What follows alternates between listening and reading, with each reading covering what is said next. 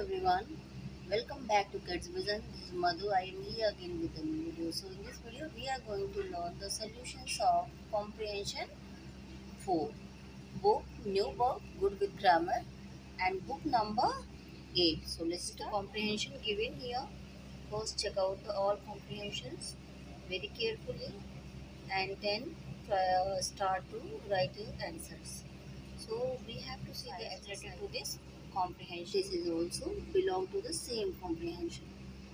So answer will be added in the last. You will check out the answers and do the exercise.